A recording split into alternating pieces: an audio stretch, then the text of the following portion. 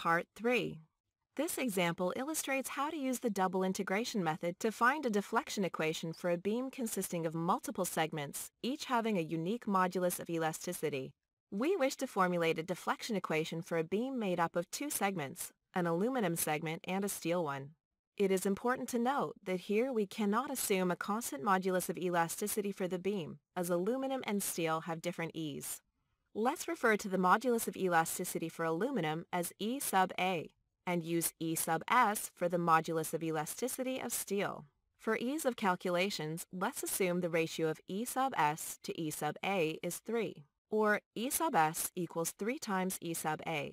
Both segments have the same cross-section, therefore moment of inertia I remains constant for the entire beam. Since the beam is subjected to a concentrated load of P at point A, we can write the bending moment equation as mx equals negative px. Similar to the previous example, here we need to set up two deflection equations, one for the aluminum segment and one for the steel segment. The deflection equation for the aluminum segment is given by the double integral of m over E sub A times I. Let's refer to this equation as V1. V1 is valid for x between 0 and L. The deflection equation for the steel segment is given by the double integral of m over E sub S times I. We refer to this equation as V2, which is valid for x between L and 2L. Substituting negative px for m, we get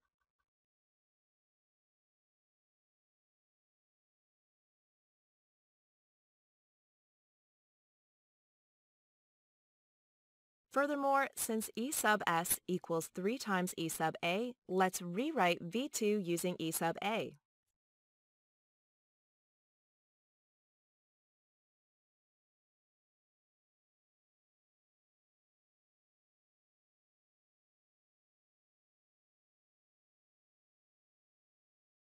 Here is what we have so far. This is V1, and this is V2. Now integrate each function twice to get the deflection equations. Then V1 becomes negative px cubed over 6 E sub AI plus C1x plus C2. And V2 becomes negative px cubed over 18 E sub AI plus C3x plus C4. To solve for the integration constants C1 through C4, we need 4 boundary condition equations. We can get 2 equations by imposing 2 continuity constraints at point B, where the aluminum segment is attached to the steel segment. Equation 1. Deflection must be continuous at B, that is, V1 at L equals V2 at L. Equation 2. Slope of the elastic curve must be continuous at B, hence theta 1 at L equals theta 2 at L. The remaining 2 equations come from the support conditions at the fixed end of the beam. At point C, deflection and the slope of the elastic curve must be 0. That is, V2 at x equals 2L must be 0, and theta 2 at 2L must be 0. The slope equation can be obtained by taking the derivative of the deflection equation with respect to x. So, theta 1 equals negative px squared over 2 E sub AI plus C1, and theta 2 equals negative px squared over 6 E sub AI plus C3. Here are the 4 equations.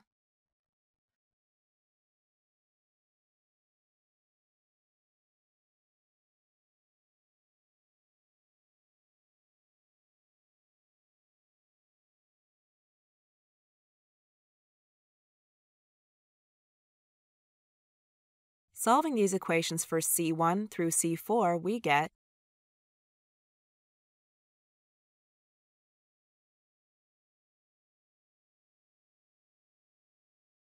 Making proper substitutions in the deflection equations, we get V1 equals negative P over 18 E sub AI times 3x cubed minus 18xl squared plus 20l cubed.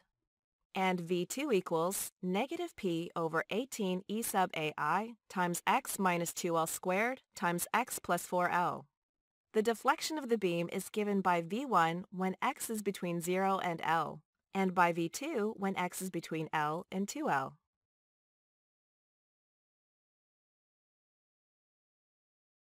These functions, when plotted between 0 and 2L, look like this.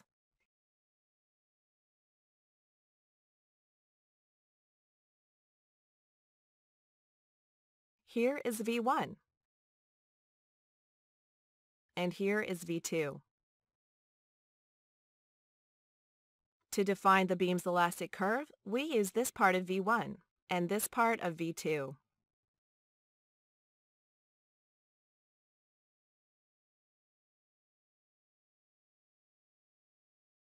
To summarize, assuming you already know how to formulate moment equations algebraically and how to integrate continuous functions, then the double integration method lends itself to 1. Determining the number of equations needed to correctly model the beam's deflection, and 2. To identify and use the necessary boundary conditions for determining the integration constants. Let's see if you can correctly determine the needed number of equations and the necessary boundary conditions for these beams.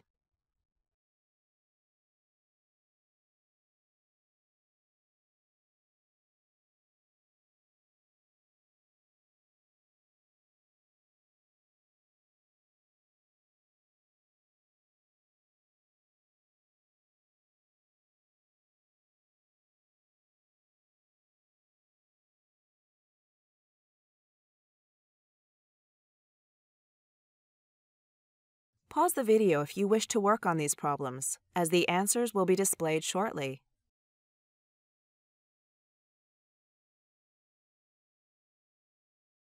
Solution for problem 1.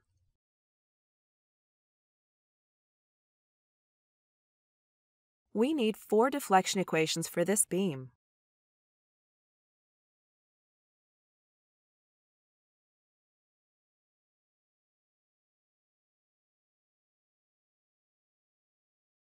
Since each equation has 2 integration constants, we need a total of 8 boundary equations. They are: deflection at the roller support must be 0. Deflection at B, where the steel and aluminum segments meet, must be continuous. Slope at B must also be continuous. Deflection at C, where the aluminum and steel segments meet, must be continuous. Slope at C must also be continuous. Deflection at D, where the concentrated load is applied, must be continuous. Slope at D must also be continuous. Deflection at the pin support must be 0.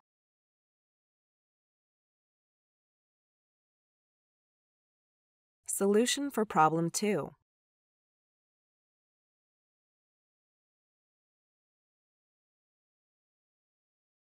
We need 3 deflection equations for this beam.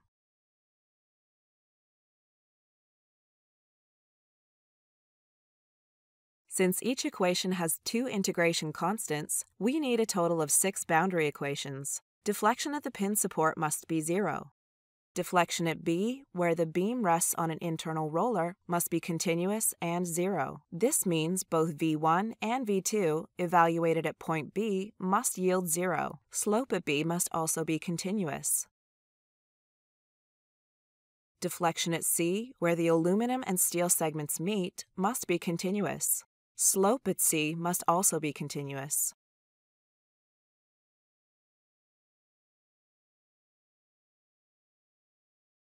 Solution for problem 3.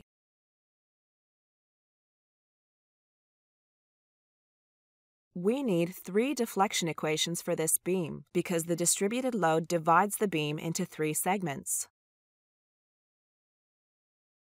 Since each equation has 2 integration constants, we need a total of 6 boundary equations. Deflection at the pin support must be 0.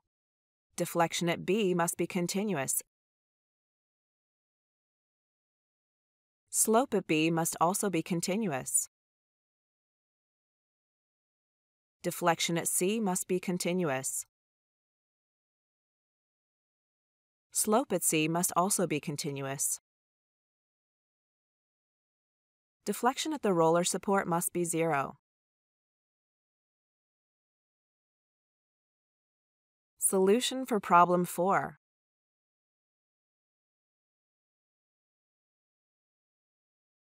We need two deflection equations for this beam.